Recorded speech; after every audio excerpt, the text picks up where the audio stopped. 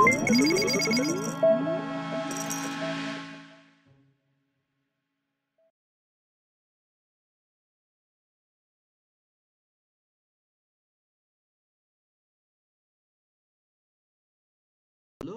welcome to part 2 of our video lesson on how to perform spatial analysis of data using QGIS and Snapchat. In the first part of this lesson, I walk you through the dataset we will be representing on the map. I hope you have your software installed and your Excel file downloaded. We have our software and dataset ready to use. To represent it on a map in QGIS, we need a shapefile. A shapefile is a format for storing geometric locations and the attribute information of geographic features. The geographic features in this case will be the regions of Cameroon. You will understand this better when we go to the software. To download shapefiles for Cameroon or any other country, you may use different websites. My favorite is the Humanitarian Data Exchange, which you can access using this link. I will have it in the comment section. Before downloading the shapefile, it is important that you organize your computer files nicely into folders. It is a good practice in order not to have things messed up. Let me show you how. Here on my desktop, I have created a folder known as Spatial Data Analysis. Within this folder, I have 4 subfolders. The shapefile subfolder will contain the shapefiles we will be downloading in a moment. The second, which is the dataset subfolder, will contain our Excel file. The third, which is the project subfolder, will contain our project, which we will be saving from QGIS. And the fourth, which is known as maps, will contain the maps which we are going to be producing. So if you have your things organized like this, you will have less worries. Here is what the Humanitarian Data Exchange website looks like. In the search data sets right here, I will type in Cameroon and click on the search button.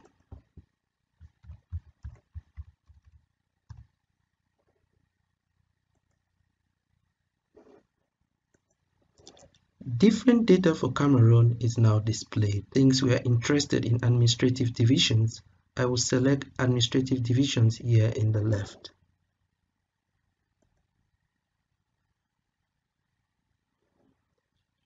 My search is now further refined. I now click on Cameroon administrative level 0 to 3 boundaries.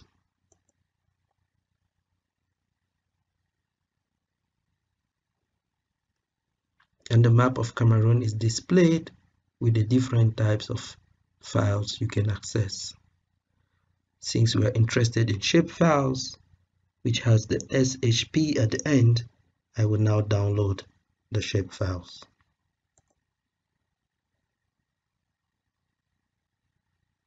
And as you can see, my files are being downloaded at this corner. So let's now access our downloaded file.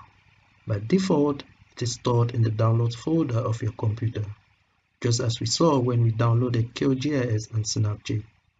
Double-click this folder to open. You now have a series of numerous files. Copy everything and paste in your shapefiles folder you created earlier.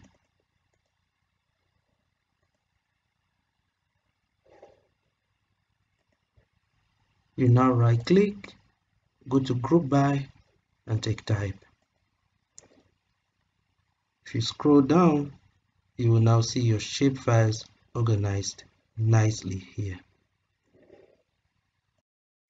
With your shapefiles organized in the shapefile subfolder and your Excel file in the dataset subfolder, let's now move to looking at the QGIS interface.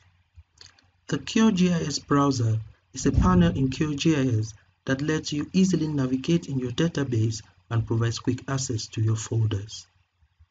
In the layers list, You can see a list at any time of all the layers available to you. The status bar shows you information about the current map.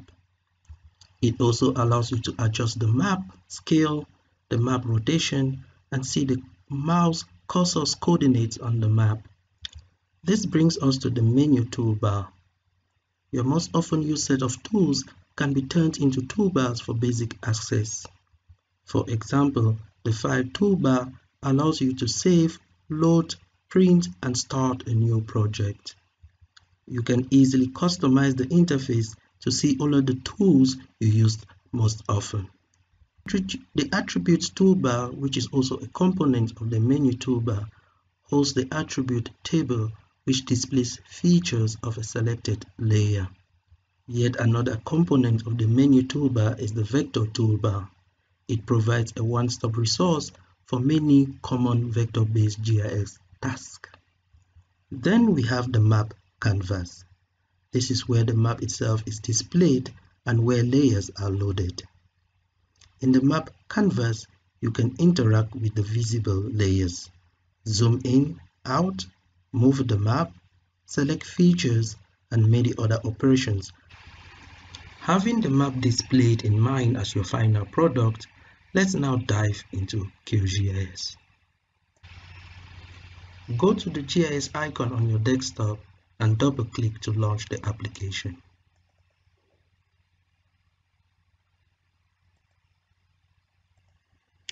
Once the application is fully launched, you will have something like this. Click on New Empty Project to start a new project. Now you have a full blank project. Let's now save the project into our project file. Go to Project, Save As.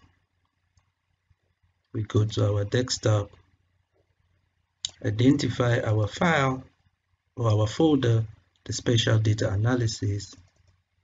Then we go to Project and we give the project a name.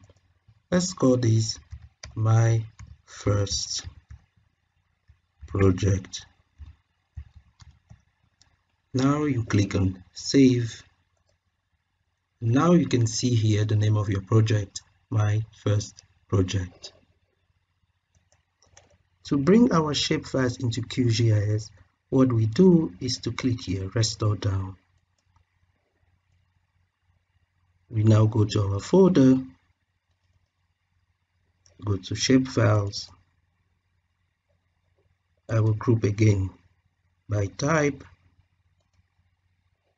and I will now move to the shapefiles.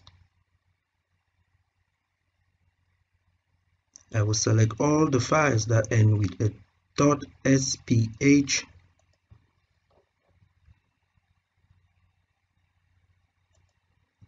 Click, hold, and drag into the layers list. I will now close the shapefile subfolder and maximize my QGIS. With our shapefiles now imported into the layers list in QGIS, we now have a map displayed on the map canvas. QGIS displays what is found on the topmost layer. The arrows to the left of the layers permit you to choose what to display. Let us be more practical. If I come to the first layer and I take off this arrow, you realize that the next layer is displayed. In this case, it contains the administrative level 3, which is the district level. If I toggle that off, we now have the next level. I think admin 2 is the district level and admin 3 are the villages. If I toggle this off, we now have the provincial level, which is what is of interest to us. If I also toggle that off, then we have nothing displayed on the canvas. So for now, I will toggle the admin 1 level on, which is what is of interest to us. Let's now look at the attributes of our layer of interest.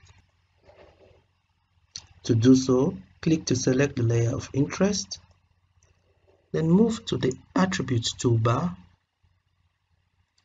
and click on the Attribute table. The attribute table is now displayed. On the attribute table, you can now see the properties of the different features of our map. For example, we have the administrative names of the different regions in English. In French, we have the shape area, we also have the shape length.